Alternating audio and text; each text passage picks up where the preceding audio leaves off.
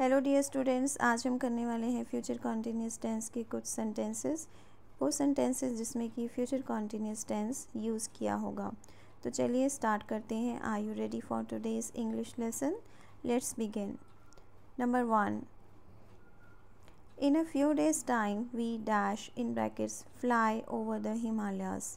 तो इसमें वर्ब है फ्लाई और इसमें हमने हेल्पिंग वर्ब यूज़ करनी है shall be. So the answer will be shall be flying. Number 2, I dash in bracket wait for you when you come out.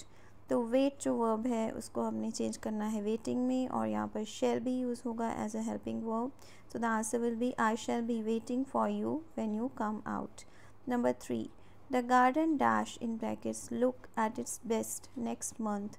तो इसमें वर्ब है लुक और इसको आपने चेंज करना है लुकिंग में और यहाँ पर हेल्पिंग वर्ब होगी will be. So the answer will be looking.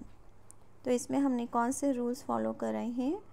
The rules are that we always use will be और shall be as the helping verbs and the main verb is always first form of the verb plus ing in all the continuous tenses. I hope you have liked the video. See you in the next video.